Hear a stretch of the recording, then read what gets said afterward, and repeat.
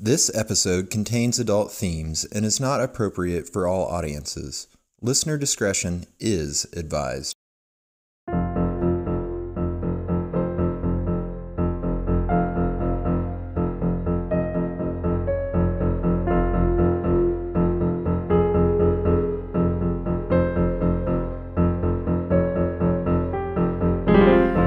Hello, the world. This is They Will Kill, a true crime podcast. I'm Sadie-Eck. And I am still Courtney-Eck. And we are still sisters. And this is still our true crime podcast. I think you said that already. I did. It's Courtney's night. She said it's a good one, so let's do it. Yeah, and I have to give a shout out to a listener, Chianti, who wrote 2 days ago, actually, and recommended this one. Holy moly. I know. And you whipped it up. I whipped it right up. Luckily, it's one of those ones that came together very easily. And it's just a fucking crazy-ass story. So thank you so much for the suggestion, Chianti. And real quick, somebody recommended A Murder of a Family several months ago. And I wrote back to them and I said, it's on the list. I cannot find the name of the family and I cannot find that message. So if you're listening, I haven't forgotten. I just cannot remember the name of the family. So please message us on the side. Because I want to do that case. Anyway. You didn't actually get it onto your random list.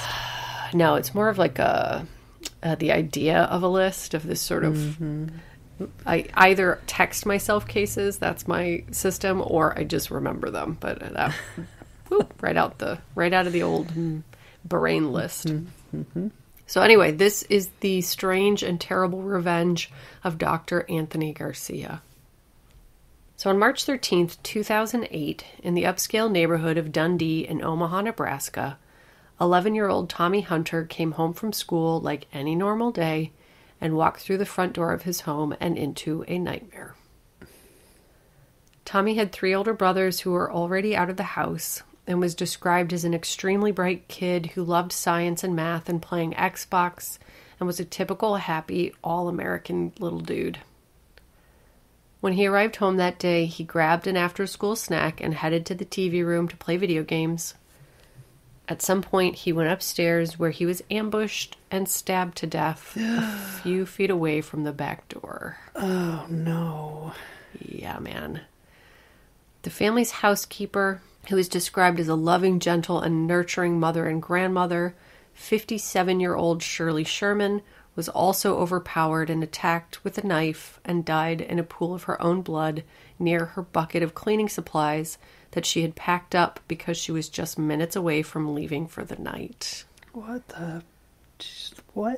Yeah, a little boy and the family's housekeeper. No. Tommy's father, Dr. Bill Hunter, came home around 5 o'clock p.m. to find his son and Shirley dead, and he immediately called 911, knowing they were well beyond being saved at that point. Very disturbingly, the knives used to kill the victims had been left in their bodies, knives had also been placed around the house. Oh, no. Nothing appeared to be missing from the home, and Shirley had over $800 in cash in her purse that was still there when the police arrived. I don't like stabbings. I mean, nobody likes stabbings. Middle of the day. You're not supposed to come home from school and get stabbed. Like, that's just not. He had like a bag of chips and he brought like the full box of Dr. Peppers down there with him. No. Just a little sweet 11-year-old baby fucking boy. Please stop. Please. It's fucking awful. They didn't find any DNA or other clues in the home, and there was no clear reason initially why anyone would break into a home in broad daylight to murder an 11-year-old boy and the family housekeeper. One neighbor did report a strange car in the neighborhood that day and described it as a silver Honda CR-V with out-of-state plates and a dark-haired man driving it who got out at one point and walked north carrying a bag. And the people who know that cars are strange, I know. Yeah. I am in awe of that level of awareness of your fucking surroundings. So good for those of you who would be able to point out an unusual car in a neighborhood.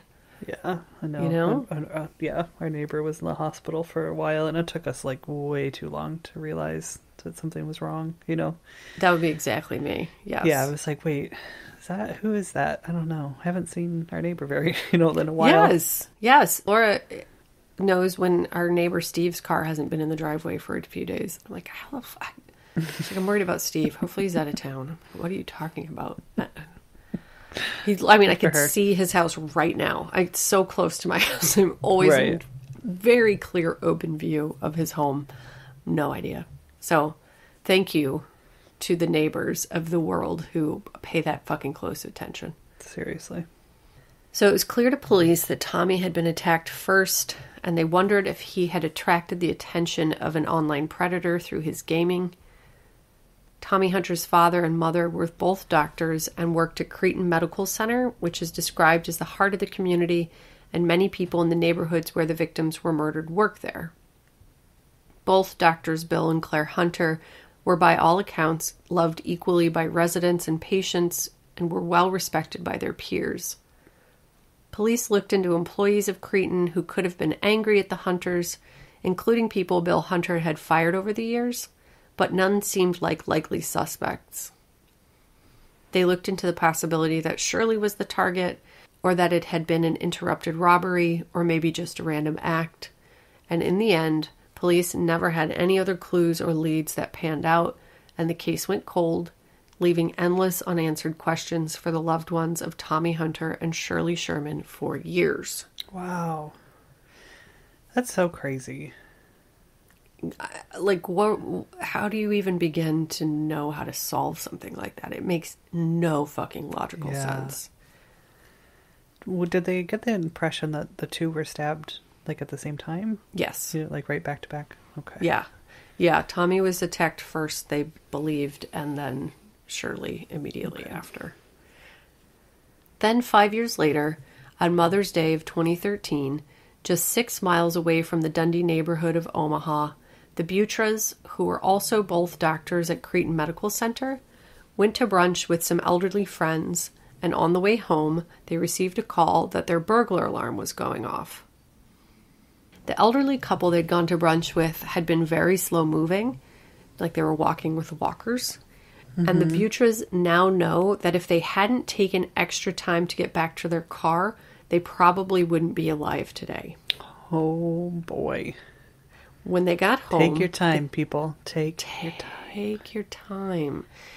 Just don't get there when you're not supposed to get there, and you'll be fine. Done. When they got home, they saw that the basement door was ajar, but nothing was out of place in the home, and no one else was there. Ugh, that's so spooky. Yup. Meanwhile, just down the street, 65-year-old Dr. Brumbach was painting the entryway of his home to prepare it to be sold so he could retire and move away with his 65-year-old wife, Dr. Mary Brumbach. Brumbach had worked throughout his career on childhood diseases and Alzheimer's, and Mary was extremely well-loved and had no enemies in the world. I'm so mad right now. You should be. I am. God. About to get a lot fucking madder. On that Mother's Day, the couple FaceTimed with their adult daughter, and a few minutes later, someone knocked at the door. As soon as he opened the door, Dr. Brumbach was shot to death and was also stabbed several times. Again, broad fucking daylight. No. Mary was attacked in the living room and had very clear defensive stab wounds on her hands and was also stabbed several times around her face and neck. Can we stop it? It's already done, my friend. It is already done. Once again, the knives were left at the crime scene. 2 days later, a piano mover arrived for his scheduled appointment to help move the couple's piano and discovered a gun magazine and bullets just inside the front door and called 911. 2 days later? Yes. They laid there for 2 days. Yeah, they had just, they'd talked to their adult daughter on FaceTime. Right. Knock, knock, knock. Stabbed. So damn it. Nobody would have known. Yep. And it wasn't close enough quarters for neighbors to hear the gunshot? Or? I guess not. I don't know how nobody heard it, because it's the kind of neighborhood where Like, think of Indianapolis, for example, like where the big mansions are, you know, like the bigger close, but not lawns. Yes. Yeah, there's like room. Suburban with huge, like, brick kind of colonial homes. That's what it looked like. So the same detectives who investigated the murders of Tommy Hunter and Shirley Sherman happened to be on call that day, and they were struck immediately by a disturbing similarity to the murders of Tommy and Shirley that they investigated in 2008, as all of the victims were stabbed repeatedly around the right side of their faces and necks. So, like, identical. Oh, wow. Yeah. Identical sort of motion and placement on all four victims. Yeah. Yeah. Shivers. That's not cool. No, it's extremely not cool. Police immediately assumed the cases were connected and were baffled by who could possibly want to harm four such innocent people.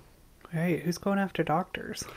And, like, in retirement age, you know, the three sort of people nearing retirement age and an 11-year-old boy. Like, so crazy. What the fuck could the motive possibly be for those four people? So they did a little digging and quickly realized that Dr. Brumback also worked at Cretin Medical Center and worked in the same office in the pathology department as Tommy Hunter's father, Dr. Bill Hunter. Dr. Brumback was the chairman of the department, and Dr. Hunter was in charge of the program's residents. While authorities were busy looking for more pieces of the puzzle, the Butras called police the day after the Brumbacks were murdered to report that someone had tried to break into their home, which brought the total count of doctors who worked at Cretin's pathology department and had been the target of criminal behavior to 3. Wow. So all of those people worked in the same department at Cretin. Huh. I almost said I'm bespeckled. That's Are you? Yes, this is so bespeckling. I don't think bespeckled is a word at all. No, Really? I don't think so. It should be. It's like bespectacled or speckled. Right. Let's just keep rolling with Let's it. keep going. For the Let's future. Go. I'm bespeckled. You're Courtney, bespeckled. tell me more. Please tell me more. Authorities determined that the people who worked at Cretin who would have had the potential to be the most affected by the doctors would have been the program's residents, and so they pulled all of the residents' files dating back to the year 2000. One of the files they investigated was for Dr. Anthony Garcia, and he stood out as he'd been briefly considered as a potential suspect after Tommy Hunter was murdered, as he'd been fired by Dr. Bill Hunter from the pathology residency program in 2001. Garcia's professor... Go ahead. That first murder, it was like 2008? Yes. Wow, somebody's really holding a grudge. Oh, we'll get to that. But yes, that is a very astute. Well done remembering dates. I don't ever generally remember them when you say them, so good job on that. Thank you. I'm a genius. Clearly. Garcia's professor had been Dr. Chandra Butras, who described him as, quote, a bad guy and a bad student, and she worked very hard to convince Dr. Hunter to fire Garcia from the program. That's not good. She wrote scathing reviews of Garcia during his time in the program, and eventually Dr. Hunter and Dr. Brumback did indeed fire him. Quote, Butras labeled Garcia as disruptive, manipulative, anti-authoritarian. She gave him essentially the lowest possible marks, concluding that his knowledge was very poor and that he took no initiative and no responsibility for his cases. So the 3 doctors who had been responsible for Garcia's termination were the 3 doctors who had been targeted in Omaha. Mm-hmm. Anthony Garcia was a seemingly normal kid from a middle-class family who grew up an hour east of LA in Walnut, California, and played football and participated in other perfectly normal activities. He had a loving family, and his brothers said they were raised to be good kids and do the right thing. Their mother was born in Mexico and immigrated to the United States, and their father fought in Vietnam, and they were able to achieve the typical American dream, working for the post office and as a registered nurse. Anthony was a good student and an altar boy, and went to college in California, followed by med school in Utah, and had dreams of becoming a brain surgeon. In 1999, Anthony's father helped him pack up all of his belongings and move across the country to start his first residency in Utica, New York.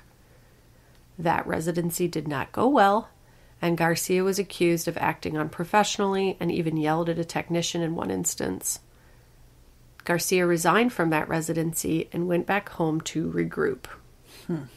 So, like, up until that point, things were pretty fine. I mean, according to his parents and his brother, and I watched interviews with them, and they do seem just like the cutest, loveliest, most unassuming middle American family. But yeah, no reports of violence in high school or anything. So yeah, nothing to indicate that he could potentially kill 4 people for no fucking reason. Yeah. So Garcia persisted in finding a second residency, and somehow he was able to land another at the Creighton University Medical Center in Omaha, Nebraska. And from the little I know about medical residencies, I know it's not an easy thing to get another one. Right? They're extremely competitive. Yeah. Yeah, and if you don't do well in one, nobody's going to give you the time to do another one. Exactly right. So aside from his poor academics, he pranked a chief resident, rolled a body onto its face, disfiguring it. Oh, no. He would essentially write emails to Dr. Hunter to talk shit about Dr. Buttress. Oh, no. And he more or less acted like an obnoxious child in a job that requires the utmost professionalism. Huh. Then in 2000... Go ahead. That's just that's troubling. Yeah, I mean, it's one thing to be like Patch Adams and have a kind of goofy, clown upbeat nose. personality, but yeah, to like prank chief residents and just act like a fucking teenager, like a bratty, and obviously read before from Dr. Buttress's assessments of him, he was just unmotivated, he wasn't doing well, he wasn't taking his cases seriously, he was just fucking around, basically. So then in 2001, after a slew of terrible performance reviews prepared by Dr. Buttress, Anthony Garcia was fired from his residency, which for most people would end their medical career completely.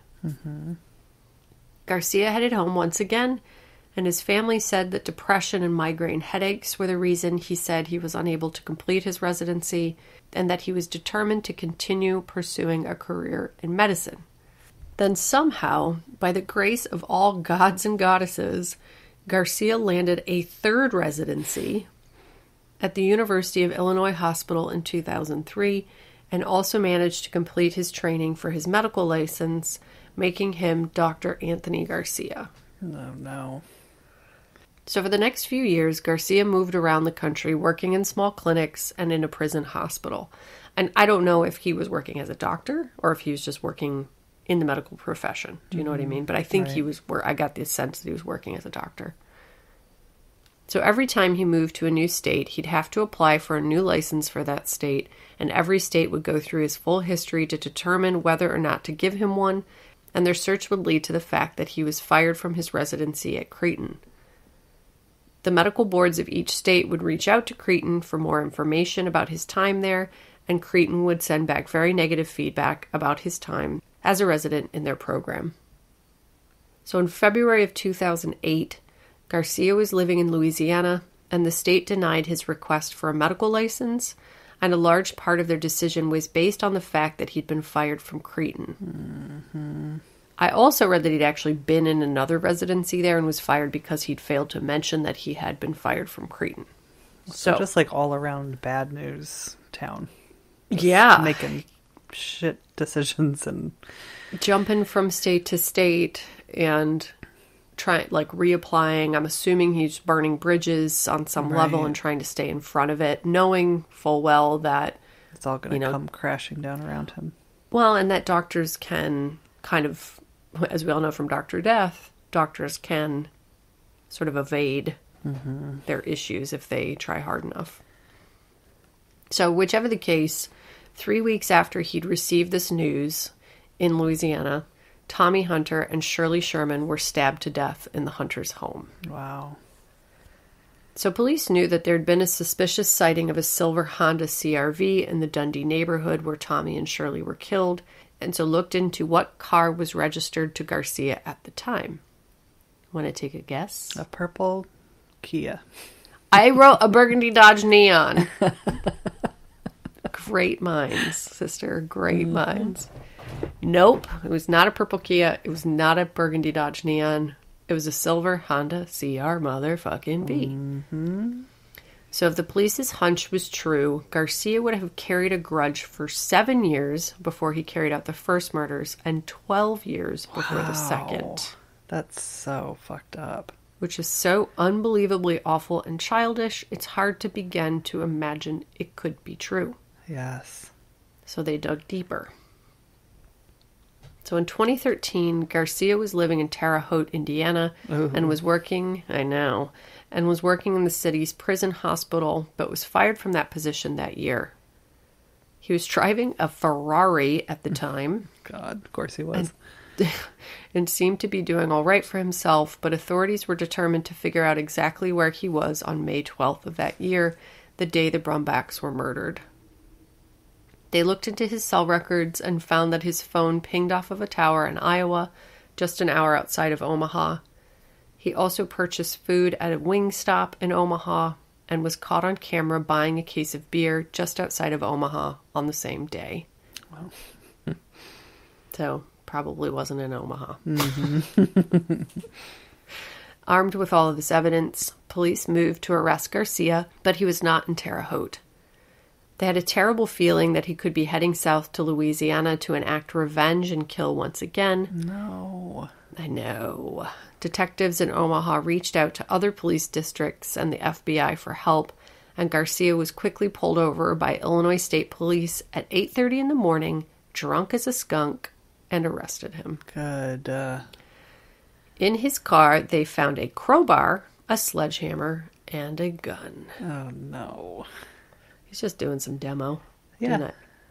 Gun style. Gun demo. Mm-hmm. Yeah. I just shoot 1,000 tiny holes into cabinets until they disintegrate, and I just sweep them right away. Yeah. Just sweep them away. It's a very expensive way to do demo, but kind of satisfying right there at the end. I'm kind of getting shivers actually thinking about doing that. It sounds awesome. You know what I mean? Yes. Just like turning it into lace and then... Anyway. Police searched his house in Terre Haute, and despite the fact that he'd been driving a Ferrari, the house was basically empty, and it looked like no one planned to return, with just an air mattress and a few other pieces of furniture inside. So I think he thinks he might be car poor. Right? I mean... Yeah. Yeah. Doesn't have you a know lot what kind else of going level for him. of... Well, the level of doctor that you have to be to drive a fucking Ferrari. Not your, like, prison clinic doctor. No. You're like a plastic surgeon or a brain surgeon or a cancer doctor. That's it.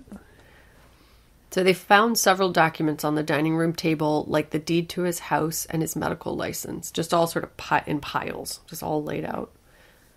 In the kitchen sink, they found a black plastic trash bag full of wet documents, and it looked as if someone had been trying to destroy them. The documents were handwritten, and some pages were simple grocery shopping lists, and then others said things like, quote, invade rich house, torture, murder. No, it didn't. And in another column, God. quote, rich children, gun, invade, kill, knife, garage, kidnap family, SUV, torture, kill. Oh my God. And then the fucking amusement park of forensic evidence continues with, quote, wear Band-Aids on your fingertips, wear common Sears-bought shoes, park away from the house, and his escape plans, rent a boat, hide gun in hand, flee via Canada or the Gulf of Mexico. Like, ugh, I'm rolling my eyes so bad. I mean, granted, I admitted earlier that I couldn't keep the name of a family that I wanted to cover their case inside of my head, but if I was going to brutally murder a bunch of people and then try to get away with it, just memorize it. Yes. I mean, like, do they want to get caught? Yes. They have to want to get caught, right? Or they're just so cocky. He just didn't think anybody would ever catch him, so he didn't care about the evidence. There's that. And they enjoy it. I think that's really what it comes down Yes. to. When I hear about them meticulously, like, writing... I mean, it was like a giant trash bag full of papers. And Yeah, so... that's so crazy. And he'd written, like, we live, we die, we live, like, over and over and over again. And just like, enjoying the process of plotting this fucked up revenge. So, along with the absolutely horrifying reminders from hell, police also found Garcia's performance reviews signed by Dr. Buttress and his termination letter from Cretan signed by Dr. Hunter and Dr. Brumbach soaking in the sink as well. That motherfucker. Can you believe that? Not what you're looking at. I mean, we'll talk about it more later, but the most ultimate WTF. Police learned that Garcia frequented a strip club named Club Coyote with a K. Oh. And went there to interview dancers and other patrons and met a woman named Cecilia Hoffman, who was a dancer at the club. When Garcia would enter the club, the DJ would announce that, quote, Dr. Tony was in the house. Oh, gross. Pew, pew, pew, pew, I imagine came at the same time. Yes. And Garcia would throw his money around the club very freely. Garcia took a special interest in Cecilia. Oh, it's also one of those, like, roadside, you know, like, trucker, Yes. club coyote, you know. Yeah, I can totally picture it. Yeah, it's not club in Atlanta where P. Diddy goes. You know what I mean? Like, it's Yes. a roadside jam. Right. Not to disparage the women who work there, but Right. rolling up in your fucking Ferrari at Club Coyote with a K. Right. Okay, brother. Right. All right. So Garcia took special interest in Cecilia and wanted her to be his girlfriend, but she wasn't interested and had begun to try to avoid him and turn him off from continuing to pursue her.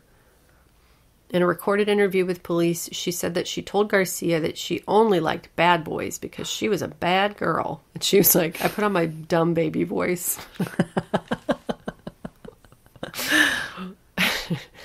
And she said that he couldn't handle a girl like her. His response was that he, quote, wasn't as good as she thought he was, and that he, quote, killed a young boy and an old woman. Gross. Yeah, very gross. Trying to fucking get a dancer at a club to date you by, like, telling you murdered children. No, that's And old so people? awful. Yeah, buddy. Good job. That Club Coyote with a K. Garcia was expedited back to Omaha and was charged with 4 counts of first-degree murder. The prosecution was seeking the death penalty, and Garcia's parents spent their entire life savings to hire a powerhouse team of lawyers out of Chicago to defend him. I hate Poor that. darlings. It's so gross. It's so devastating that these people living the American dream, she's an immigrant, they were so fucking happy that their son was going to be a doctor, I can imagine. you know? Yeah. Yeah. And then he's just terrible. Yeah, he's just a nice narcissistic monster. So trial began in 2016, and prosecutors set out to paint the picture of a man who killed 4 innocent people on a quest for revenge, which is also a term police found that he'd Googled. So he Googled God, the word no. revenge. No, he didn't. Yep. They also found a quote from Shakespeare's Merchant of Venice on his phone, quote, "If you harm us, shall I not revenge?" Can't even. No. The defense argued that without revenge as a motivation, the prosecution had a gaping hole in their story, and also presented a letter of recommendation written by Dr. Hunter just a couple of days after Garcia was fired from his residency. Dr. Buttress said that while they no longer wanted him in their program, they wanted him to still have a chance to find his way in the world, so wrote the letter of recommendation to help him along. Yeah, because that's what decent people do.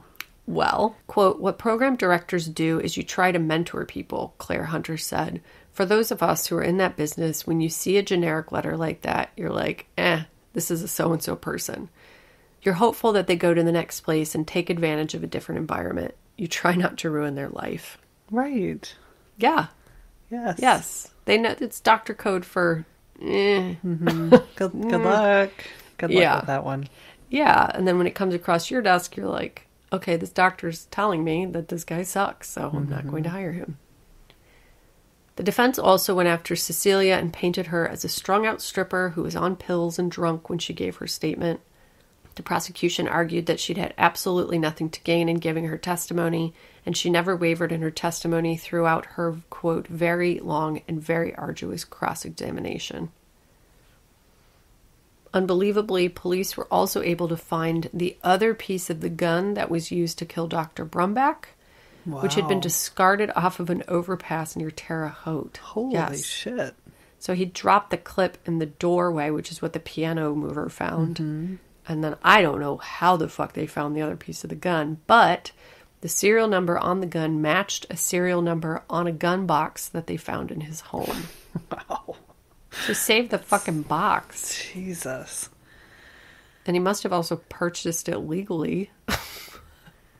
Unless guns come in boxes at gun shows. I don't know. Anyway, throw the box away, bro. Seriously.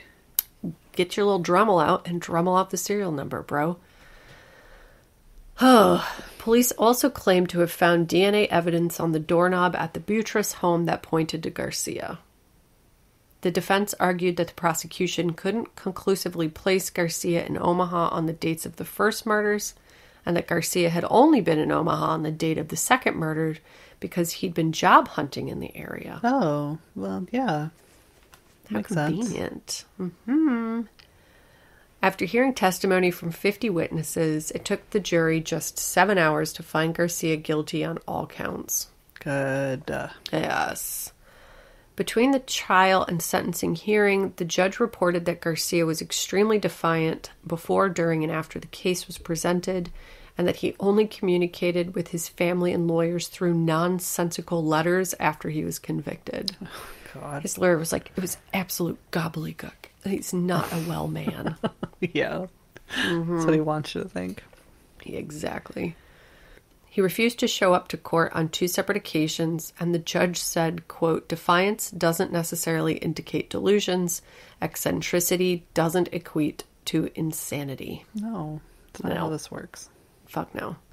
At one point, he sent a letter to jail officials that said, quote, I rape babies. And on another occasion claims he was gang raped by 5 workers at the jail, which may or may not be true, which led to an investigation that created one of the many delays in his sentencing. Garcia's sentence was handed down in 2018, and he sat slumped in a wheelchair, either asleep or pretending to be asleep during the entire hearing. God. He's also got like a big old giant, like Charles Manson beard, and so, you know, just want to shake him. Seriously. In the end, Garcia was sentenced to death for the murders of Tommy Hunter, Shirley Sherman, Dr. Roger Brumback, and Dr. Mary Brumback. Wow. That is the story of the strange and terrible revenge of Dr. Anthony Garcia. Wow. Well, AKA Baby Man Baby USA Wah Wah. It just, fuck you. How does that happen? I don't know. I guess that you are a sociopath or a narcissist or a psychopath, and you're really bad at everything, yes. and shit doesn't go well, and you just fixated on the one time that you were like super fired and blame everything on that forever. Yeah. And then also feels good to plot a revenge because you fucking suck. Seriously. It feels like the frat boy version of American Psycho. You know? Yeah. Like definitely not as cool or well done or as scary, but also very evil and disgusting. Extremely evil. Extremely fucking evil. He broke into the doctor's house and killed their 11-year-old son to get revenge for them fucking firing you 7 years after they fired you. God. 12 years later, you're still going. 12 years later, you kill the other doctors after something else goes wrong in your life. It is truly fucking bizarre. And tried to kill the Buttresses. Yes. I don't like it. And then we're probably going to kill somebody in Louisiana who fired you. Yeah. This one's weird, man. This guy is... I'm trying to think if I've ever... No, I've fired so many people. Yeah. Oh, boy. Court. The clock's a ticking. Yes. Yeah. I managed a lot of people back in the day. Yep. Sorry, guys. No murders, please. Nope. So there you go. That's it. Yeah. That Wow. sucks. Whoa. Shattered families. So much tragedy, grief, Seriously, awfulness. I'm so sorry for all of them. I just can't even wrap my head around it, even for a second. Nope. Also, my neighbor died like the year he was retiring. He was so fucking pumped about retirement. And that shit's so fucking extremely sad. Yes. You know? Yes. It's always sad. All the deaths are sad, but there's something extra bitter and extra mean about when you like give your life to helping others and like. Yes, and pediatric diseases and Alzheimer's were like two of the things he focused on the most. I can't do it, Courtney. No. It's so fucked up. I know. So it's okay. I don't Good job. know. Thanks. Oh, man. Well, I just don't even know how to go from here. We never do. No, the transitions are the worst part. Yes. If anybody has any written out that they'd like to send us. Any transitions? Yeah. Like, you know when you have those friends who always want to talk about themselves, so no matter what you say, Yes. they'll just make it about them. Uh-huh. So that's kind of what we need. So, Sadie, you just mentioned quadruple homicide. Well, that reminds me of the name Chesney Bengi. Chesney Bengi. Bengi. Bengi. Chesney Bengi. Chesney Bengi. Or their relative or spouse. I don't know which. Brody Bengi. Stop. That's not real. I love it. Bengi, Bengi, Bengi. How about the bird Hoary Redpoll? Yeah. Guys, was that a smooth transition, first of all? Was that a smooth transition? From Yes. How about pin-tailed Wida? Yes. How about the street in Massachusetts? Come Loden Drive. Oh, God. Come Loden Drive. CUM Loden Drive. Gross. That is triggering. I don't know what it's triggering, but it is triggering it. My God. Our darling mutual, like, brother / platonic life partner, Clint. Hi, Clint. Hi, Kyle. Hey. Sent us the name Kitchen Dick. They It's a road, right? Yes, they're in Squeam, Washington. And they came to the road with their son, Kitchen Dick, and then they realized that it was intersected with Woodcock Road. What is happening? They came to the intersection of Kitchen Dick and Woodcock in Squeam. And they took a picture and sent it to us. Yes, they did. Yes, they did. Yes, they did. Oh, my God. One of the men that trafficked the most cocaine for Escobar used the alias Ellis McPickles. God. Oh, my God. Somebody went to school with pancakes, bacons, and coffees. How is that? They went to breakfast elementary, apparently. I love it. And somebody was murdered, or was arrested for murder in their town, and their name was David Lee Ross. And if this person married their domestic partner, their name would be Brooke Shields. One of our best friends is Elizabeth Taylor. Yeah. Because she married someone with the last name Taylor. Today I saw randomly somebody was like, who do you see for your psoriasis or so, some like medical recommendation, and someone was like, ever since I've seen Dr. Heck. So there's a Dr. Heck. Yes. I also saw somebody posted on my Instagram, there's a Queer Lake. Really? Yeah, Queer Lake. It's fun. I don't know where Queer Lake is. Let's look real quick. They just like screen capped it and put it in their stories and said, "This is a place." Let's see. Whoa. Oh, in Long Lake, New York. There's a lot of queer lakes. Oh, maybe they're all... It's also in Ontario, Canada, so I'm assuming it's Maybe on the border of Canada and New York or something. Yeah, Queer Lake. Cool. So thank you guys. Thank you guys. How's everybody doing out there? Not good. Yeah, I know. I was like, through No that one episode, is good. like, just I'm having like borderline panic attacks all the time. It's really intense. So let's all take a deep breath.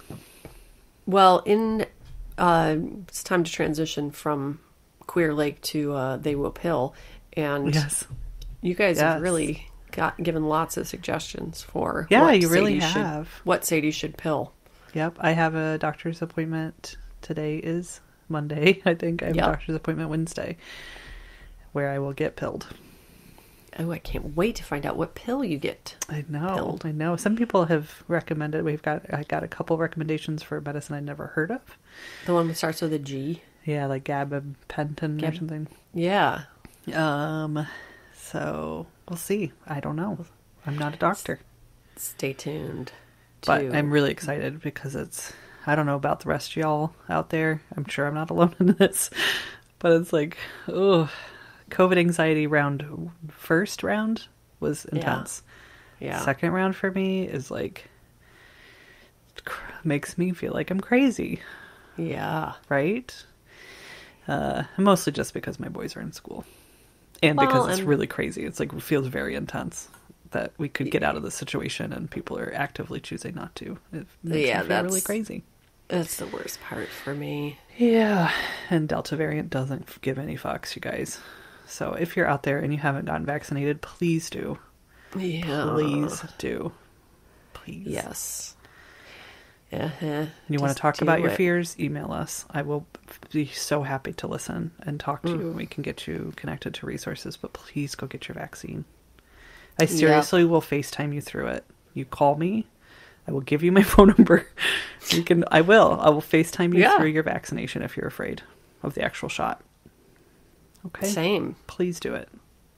I'll FaceTime you for the rest of your life. I really... While we need to just keep a live stream of you being like, am I genetically mutating? Do I look like I'm genetically mutating? I'll be like, no, you're definitely not genetically mutating. Do look a little magnetic though, so. Yeah. Am I getting some sort of tremor condition? No, definitely not. But how cool would it be if you actually did get magnetic and you could just like attach your keys to your arm and not lose them? Okay. If that, yes. If they were like, this vaccine doesn't save you for anything, but it makes you magnetic, like a new vaccine. Yeah. I am going to get magnetic. You sit down in a metal chair and you can't get up. I mean, there's definitely problems. But even if they were like, we definitely don't know what the side effects of being magnetic are and won't know for many years, I would still be like, I've had a good run. I'm 42 years old. See what happens. I would love for the last 6 months of my life to be fucking magnetic. Like stuck to things all the time. Oh, now I'm imagining all the issues. There was it was either an Amazing Stories or a Twilight Zone from the 80s or 90s where a kid became magnetic and it was a problem. He was stuck to the lockers. Do you remember that in his school? Yes, I do. So I don't know. I don't know what the workaround is. Well, if it's just at the vaccination site, then you just stick your keys to your arm and you move on with your day. Yeah, maybe you could just become magnetic in a convenient way and not in a you're not super magnet. Mm-hmm. So you can walk away from your car after you exit it. Yeah. There you go. Done. I don't want it to be an inconvenience, but I just want it in a cool way. That's my tagline for all of life. Right. I don't want whatever I'm about to engage with or embark on, I don't want it to be an inconvenience. I just want to do whatever that thing is in a cool way. Yes. Me too. But hey, before COVID's we pretty forget, fucking inconvenient, so let's man, boom, eradicate so it. We over can. it. We have the solution. What were you gonna say? We're taking a break next week. Yes. Yep. One day, guys. One day off. Yep. Give us a break. Literally. Yeah, I think it's the 8th that we're taking off. Mm-hmm. Yep. I'm gonna go to We're to drive to Cape Cod and hang out in my friend's cottage. So I will be wearing blues, whites, and Nantucket reds. I will be avoiding eating lobster because I hate it, but it will probably be close to me. And so I won't have any time to record this podcast. Right. Yep. We'll still put out our Patreon episode, but we're not going to do our main feed episode. Right. Speaking of Patreon, if you're sad about that, you should go over there. Has anyone else signed up this week? Yes, they have. I want to give a big, big thank you so much to Michelle C. Michelle C. Cowabunga, dude. Cowabunga. She rides waves. She masters the waves. She got up on the board the first time out. And also her dog goes with her, wears funny sunglasses, theme shirts. Yep. Hawaiian mostly because it's surfing. She likes the big ones. She gets the tow from the jet ski. Yes, she does get the tow from the jet ski, but also she can tow other people like a jet ski because she's so powerful. Fuck. I know. Good Michelle work, Cowabunga. Michelle. I really want to learn how to surf, so sorry that this was a surf-themed shout out, but don't you want to learn how to surf? Fuck no, I don't. I do. I mean, I think it's cool. I don't want to. I'm really afraid of the ocean, though, so probably not going to happen. Yeah, so much water up in all of your bits. Yeah, sharks. Thank you. But not Michelle Cowabunga. She rides the sharks. That's right. She steps like from her longboard onto the shark and just rides it. Yes. Thank you so much to Jess H. Jess is from Australia. Oh my God. We have so many Australian listeners. We really and that do. is so fucking cool. Jess Hunter. She hunts She doesn't hunt fosters because it's been well established that that's not a thing.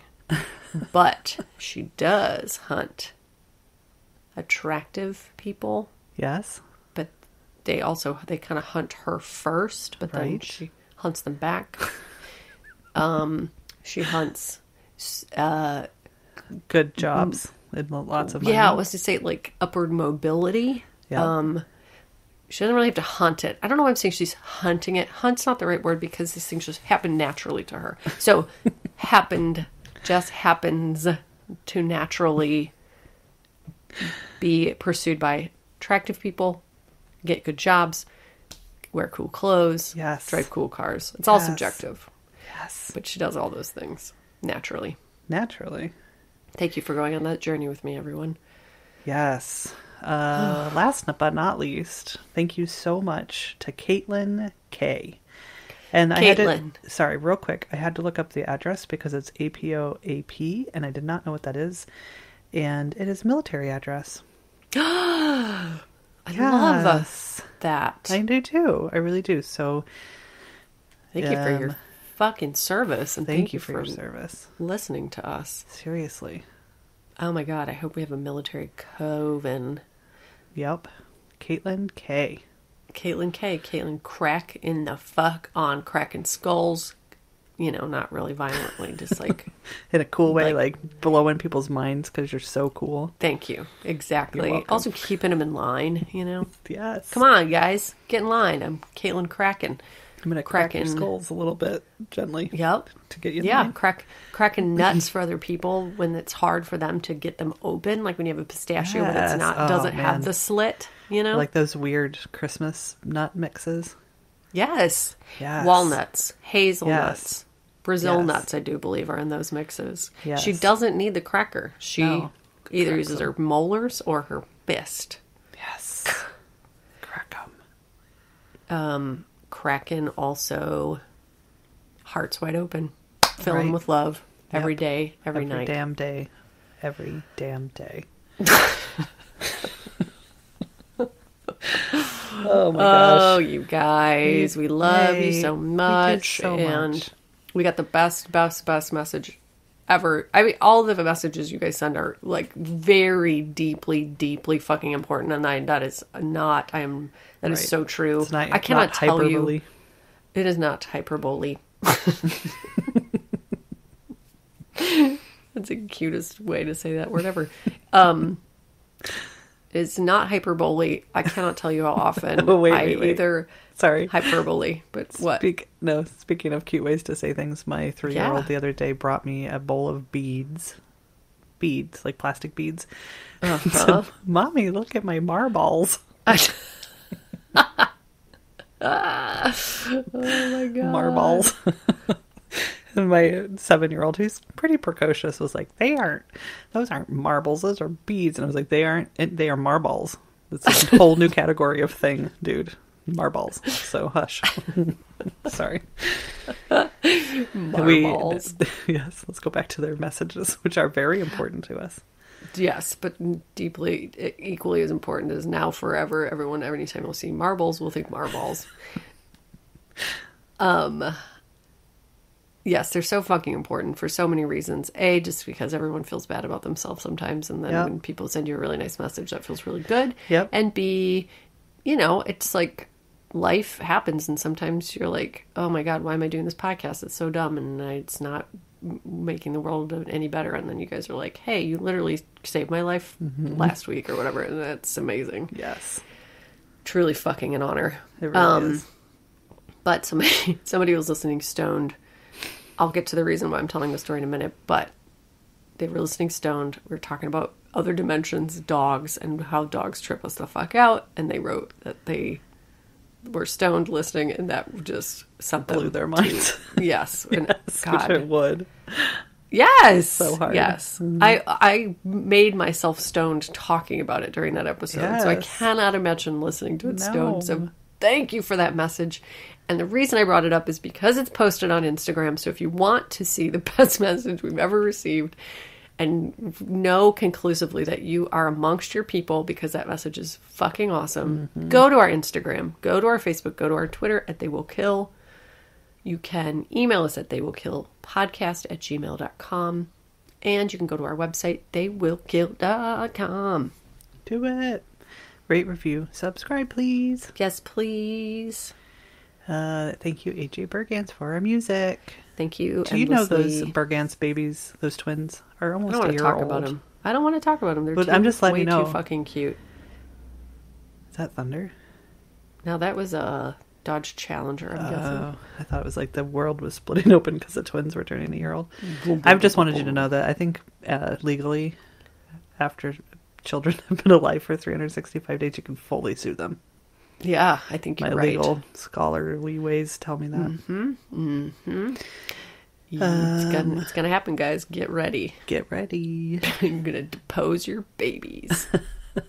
And remember, oh boy, get your vaccinations, wear your masks. Well, definitely. Let's fucking crush COVID. That's stupid that we haven't done that yet. Oh, here's something that I forgot to mention months ago. Our dear listener, Jim, who's an old friend of Laura's, he sent us something, and I keep forgetting to mention it. It is croissant fucking bread. I'm sorry, what? Go look it up. Just Google croissant bread. It is a loaf of fucking bread that is made of croissant material. I'm sorry. He sent it to us? Like you and me? No, or you me and Laura. Yes. I was like, where the fuck is my croissant bread? You didn't share? If next giveaway we do, we're going to include croissant bread. God, I want it. Shit, you guys. It's sliced thick. It's a thick, like, rolled up croissant. Oh my God, wow. It's so good. So I need the world to know that exists and go fucking get it. And if you show us proof, here you go. If you show us proof of a recent vaccination, I will send you a fucking bag of croissant bread. Shit, yeah. Like, it has to be post-dated starting today. Yeah, yes. August 30th. After post-marked August 30th, I will send you a croissant bread. So shoot me a photo, email us a photo of your vaccination, and here comes a croissant bread. Yep, message me. You need a FaceTime buddy for your vaccine? Yep. I'm your girl. Live stream me for the rest of your life. I will keep an eye on your face for any DNA changes, anything that we'll do any hourly blood clots, anything that magnetic. you think that you might get, but there is a 0.0000000000016% chance that you will actually get. I will monitor you for those things. Shit, yes. Anyway. We love you guys. We love you so much. And we won't see you next week, but we'll see you the week after. Yeah, we love you. We love you so much. Goodbye. Oh, I forgot. I was